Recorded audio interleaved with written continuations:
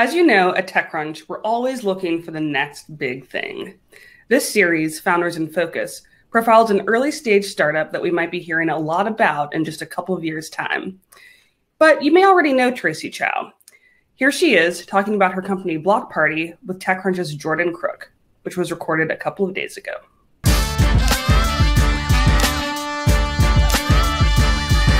Today I am joined by Tracy Chou, who is the founder and CEO of Block Party. Tracy is one of the leading advocates for diversity, equity, and inclusion in the tech world. She also founded Project Include in 2016. Tracy, can you tell me a little bit? I thought we could just start with what Block Party is. Sure. So Block Party is building consumer tools for online safety and anti-harassment. And it's really all built out of my own experiences dealing with a lot of online harassment, but also having worked at a number of the social platform companies and understanding what these sort of incentives are internally and how they think about moderation and safety. With Block Party, we're really taking the end user perspective, the perspective of somebody who may be dealing with harassment and trying to build tools for that. And can you talk to me a little bit, like you did say that this was born out of your own experience. I'd like to dig a little bit more into the origin story there and talk about, like, you know, every founder at some point makes one decision that they can not unmake, essentially, in the path towards starting a company. Can you talk to me about, like, actually choosing to kind of jump off on the deep end and become a founder and, like, say, okay, this is what I'm going to spend my whole energy and self kind of doing and building right now? Yeah, I think a lot of times people want to hear a narrative that is like there's this very definitive point where something changes, there's an inflection point. I think for me throughout my career, it always has been like a buildup of things. So in terms of the harassment, it's been a slow build. Starting from even like 15 years ago, but really ramping up over the last few years, especially after becoming a little bit more prominent in the tech world for working on diversity, equity, and inclusion issues, and having a little bit more of that platform has engendered more harassment that has risen in the last few years. And so it felt like it became almost inevitable at some point, but it wasn't a singular moment. I guess the specific moment, if we had to pick one, was when I actually decided to incorporate and created the entity that is now Block Party. But the harassment has been ongoing for many years and has taken many different forms, from kind of more casual garden variety sexism and misogyny to much more targeted persistent harassment. The kind of common thread through a lot of this is that platforms have not been built well to handle what is often thought of as an edge case.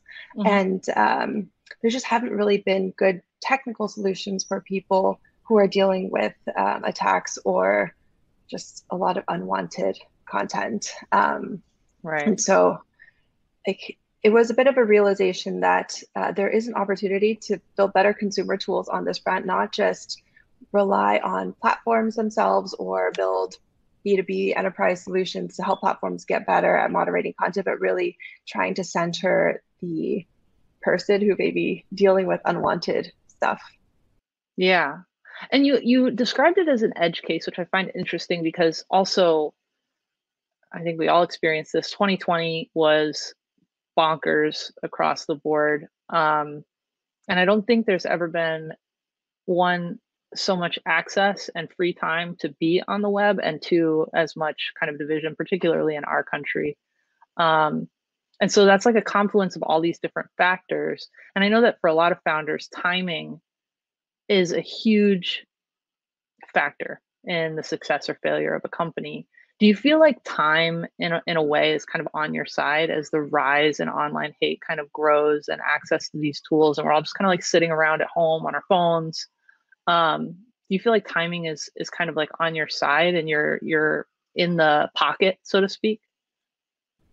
The question of timing is a really interesting one, because I would argue that online harassment and abuse has been a problem for a very long time. And Gamergate is a very obvious example of the extreme hate that has transpired in the past and really upturned people's lives. Perhaps what is changing is the broader acknowledgement from maybe the majority of folks that it is a problem, instead of just from the people who have borne the brunt of the attacks.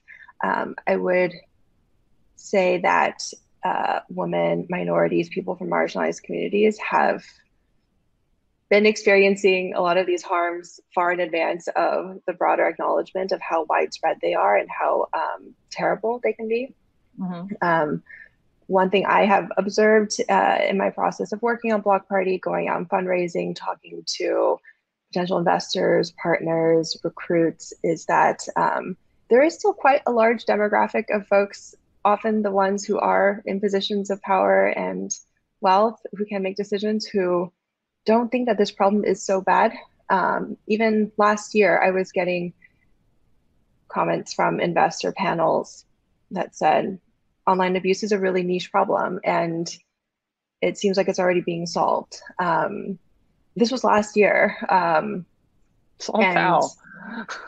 It's shocking to hear these kinds of comments when I know from just personal lived experience that this is a really terrible problem. I know a lot of other people who suffer from it as well. There's also some research backing it up. Research, I think, will always be a bit lagging because there are a lot of factors that go into like what things will get funded to be researched and the incentive of platforms to do research. But I would hazard that there's been quite a few people who could have predicted that this would escalate to a point that we've seen with like January 6th. Things become undeniable, but it's not as if this is a new problem. It's been around for a long time, and the voices that have been trying to bring attention to it have just been ignored. Yeah. I wanted to talk a little bit about the fact that you're building a product that is layered on top of existing platforms, and how you think about that strategically as a founder, both in terms of defensibility and also just flexibility and adaptability. If Twitter or Facebook or one of these platforms maybe makes a drastic change to policy or to an algorithm, what does that mean for Block Party, and how do you kind of how do you navigate that? I think the sort of long-term vision is that not only does Block Party build on top of other platforms, like some of the big ones right now that exist, but we start to provide APIs to new platforms that want better constructs around safety and moderation. But I think the general direction that I see social media, social platforms moving in is the platforms will always have some responsibility for moderation, for detecting hate, abuse, coordinated activity that's inauthentic. But there's another set of like preferences that people will always have, like on top of what is permissible on platforms. And I think the most tenable way forward is for platforms to open up more APIs to give users more control. It's almost a form of consumer protection in a way, which is that you can engage and participate on these platforms, but you should also be able to use extra tools to customize your experience, be able to control your experience better. So the way I see it is platforms will increasingly start building safety constructs like blocking, muting, reporting. And I think there's starting to be a sea change where platforms recognize they can't solve all these problems by themselves, and actually opening up access to these is much better for the platforms as well as for the users. Already starting to see this quite a bit with Twitter. Actually, I think they're relatively forward thinking on this front. Obviously, Twitter has been plagued with a lot of issues around abuse, but I'm quite encouraged by what they're doing with the API and how they're thinking about supporting a health ecosystem on top of the API, instead of trying to claim that they're going to be able to solve everything themselves, recognizing that there is space in the ecosystem for additional players. And so I think that entire tone is shifting. I see it very clearly with Twitter. I am cautiously optimistic that other platforms will start to follow that lead. Well, it would make sense to have a team of people who's building a product and spending, 100% of their energy tackling this as opposed to the dozens of other products and policy issues on one of these giant platforms. It makes a lot of sense. Right. I wanted to talk to you about competition a little bit because I know that there's an app called Centipede that launched, and it was an enterprise product, and then it kind of pivoted and got some funding.